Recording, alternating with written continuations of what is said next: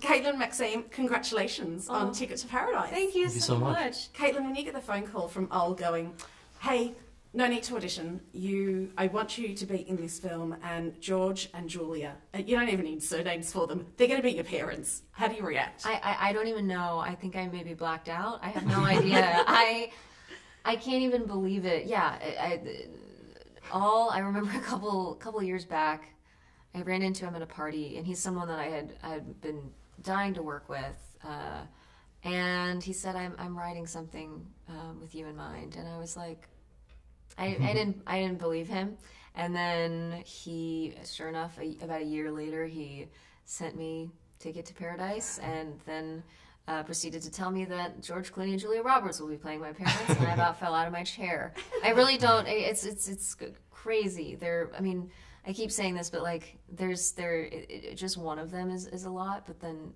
two of them in the same movie is just like, whoa. So it's so cool. I remember feeling that way when we said that we were gonna Zoom with each other. I was like, I'm gonna Zoom with Kit. God. Yeah. And yeah. I was far away. You know? It felt really special. I remember our first Zoom. That was such a fun time. What was that like? Because you're actors. You're used to doing chemistry reads. Yeah. But it's hard to do a chemistry read on Zoom. Yeah, I feel like that's why it was really done. I remember. Everyone was in a different time zone, a different part of the world, and we were. It was really easy to have that chemistry with Max instantly. It was like you came on screen and we just. Well, I remember that day. I was very sick. I was like very sick. Unfortunately, when we were doing that read on Zoom, the first time we met, I got the COVID virus, so I was just like not well. Felt so bad. But then we got to read again. Yes, yeah. And I was super nervous too the first time. It was so much fun. Yeah, the best it was great. So then, Maxime, you put the laptop down because you don't just press. Yeah, well, I tried to do it. Yeah. And then I said, guys, so here's the story. I feel like I seemed like I wasn't prepared, but yeah, we had a chat with All was super nice enough to, let's just do it again. Then and so yeah, that's when I felt like, oh my god, All's such a beautiful. He's super nice. He's just really comforting and nurturing, Yeah.